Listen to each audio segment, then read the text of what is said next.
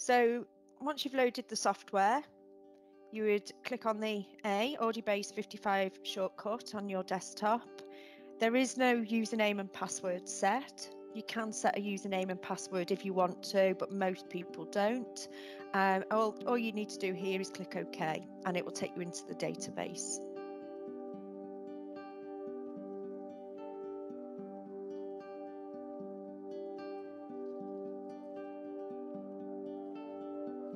So the database has 4 different tabs. So we've got a register, and within the register, this is everybody that I've ever done a test with. So that's the first tab.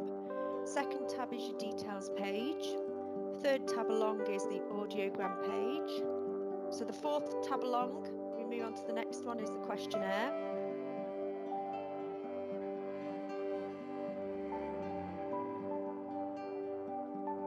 So if we look at the black arrow here, if I wanted to move to a record here, I could either tab next to it, but if I was up here and I could see it quite easily, I could move the cursor down using the arrows. As well, if I'm on audiogram and I want to find somebody else's audiogram, I can see the name that I'm currently on. I can also scroll through them and I can see that changing.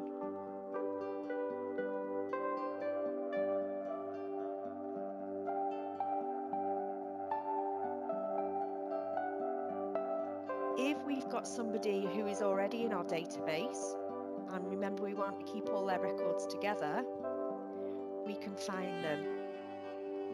So the magnifying glass, hold your cursor over it, it says find. Click on the magnifying glass. You have different fields that you can search by. I always find it's easiest to search by surname. I know that I'm looking for my record, so I put Monaghan in. Find first, it's jumped to Angus Monaghan, so I'm not Angus, so let's find first again, and it's jumped to Joy. So now we've found my record. We can just check that none of my details have changed. Happy with what we've got, we then launch the test.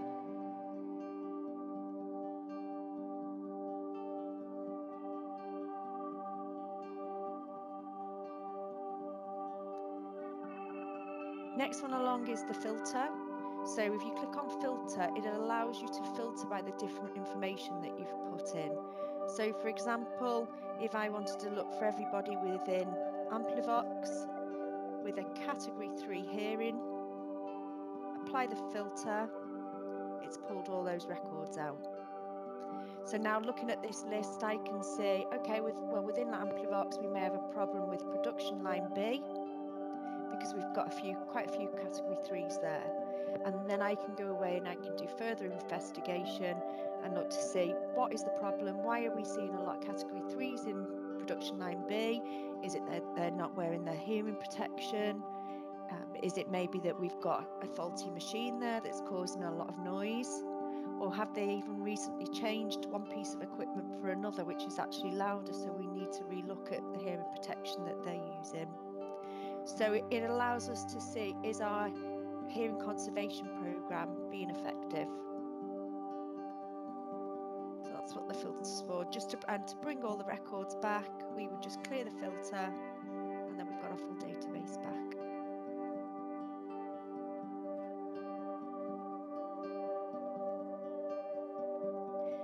A to Z allows you to sort your database by different fields. So we could sort it alphabetically if we wanted by surname, but the default is the last test date.